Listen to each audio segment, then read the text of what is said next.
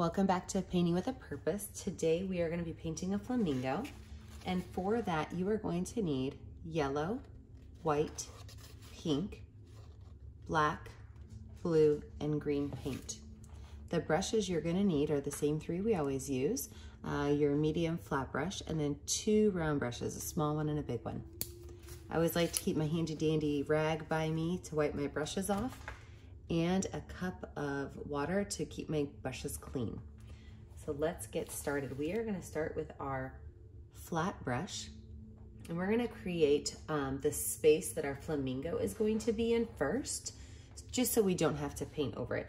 So with our flat brush, I'm gonna take just a little bit of pink and white on my brush, and I'm going to start just by making an oval football shape. So this is an oval that has 2 points at the ends.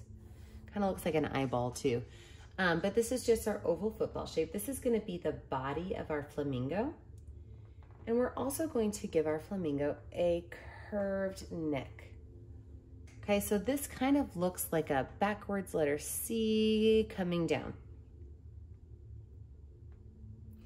I'm gonna add a circle on the front of this, same colors, just that white and that pink. Now we are not doing any details right now with our flamingo. All we're doing is kind of laying out the shape so that we don't paint over it. So I'm just gonna grab my brush and do a little bit of pink and white right along there. And again, this is not gonna be the final shape, but this is gonna be a decent idea of what our shape's gonna look like. The last thing we're gonna add is just a small little triangle tail to the back side. So now that we have this ready, I'm just gonna wipe the extra brush off in there. It's actually starting to look like a flamingo already, isn't it? It's crazy.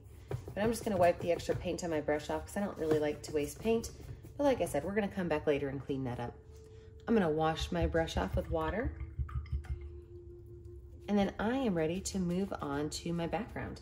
So for my flamingo, what I'm gonna do is I'm gonna have my flamingo standing in water.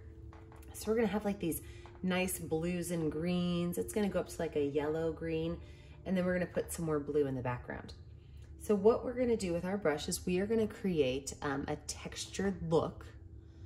And to do that, we are gonna take blue and white on our brush, and we are going to be making little lines of color all the way across the bottom fourth of our painting. So the bottom fourth of our painting is all gonna be the same. It's going to be just little lines, and you do wanna fill the whole space in. So don't think to yourself, oh, I'm done, I did what she said.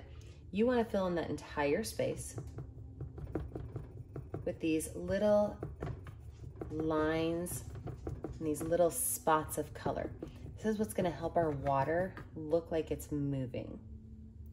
It's just all these little lines of color.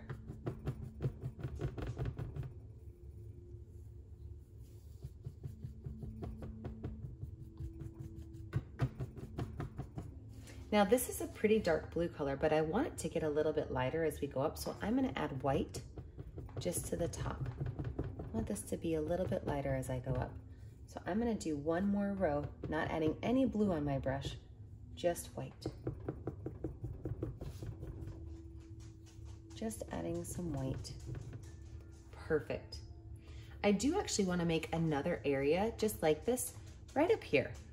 In this area. So we've got like 1/4, 2/4, 3/4, 4/4. This area right here, I'm gonna do the exact same thing. Now you're gonna wanna be a little careful when you go around your flamingo, but remember, we're not finished with our flamingo. We are still gonna add to it a little bit. If you start to get kind of close to the neck, it's okay to leave a little white space, because like I said, we are gonna fill that in. But I'm just gonna fill in some blue in this area as well.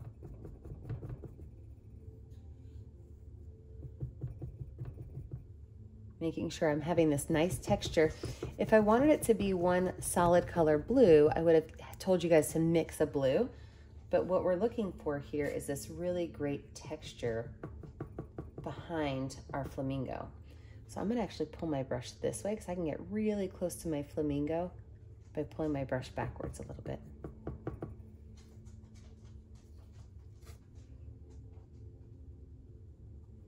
All the way up into the neck. Back down.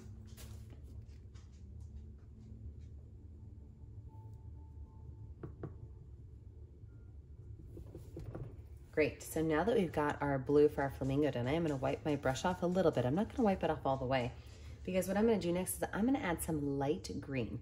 Now, if you don't have light green, you can make light green by using green and yellow. So I'm gonna use a little bit of green and a lot of yellow because I want this to be a very light green color. And I'm going to simply mix this in, going up a little bit, all the way up to my bird. If you are a fan of bird art, you need to look up an artist named John James Audubon. And he was an American artist, scientist. He did a lot of drawings of and paintings of the American birds. And he's quite a phenomenal artist. His paintings look almost like photographs. So get up right there, right around that belly of that bird.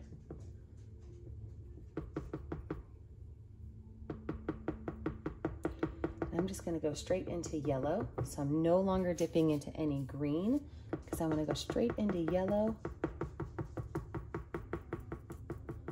all the way up until I hit that blue again. And then of course, magically it's gonna turn into green because blue and yellow mixed together makes green. Keeping my brush kind of clean. I'm gonna go right up to that flamingo body, really keeping that great texture as I go up. If your brush gets too dirty and you're mixing too much greens in, just wash it off with water. That will happen when you're mixing paints. Sometimes you need a little bit of water to keep it together.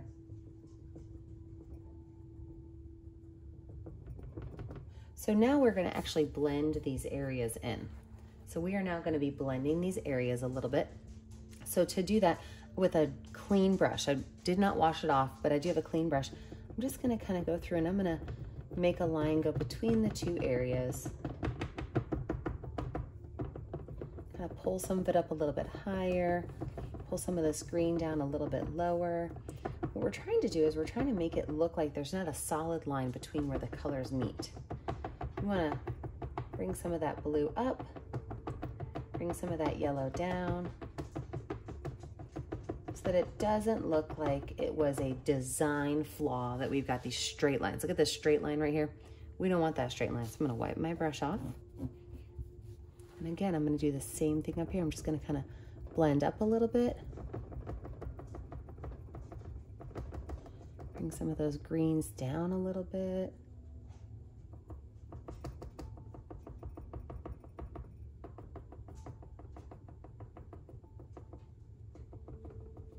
Perfect.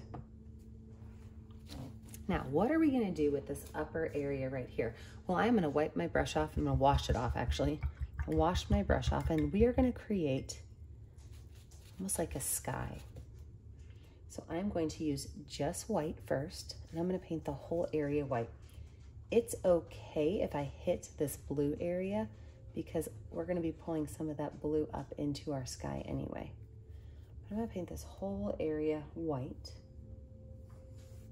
Paint this whole area white.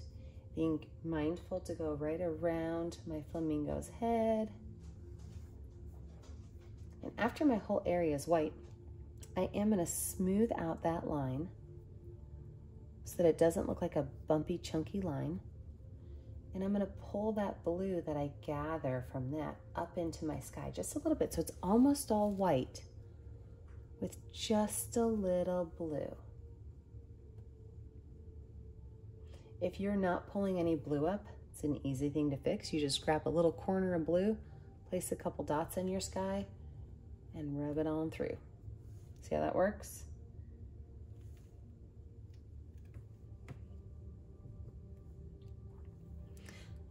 Now, we are gonna wash our brush off.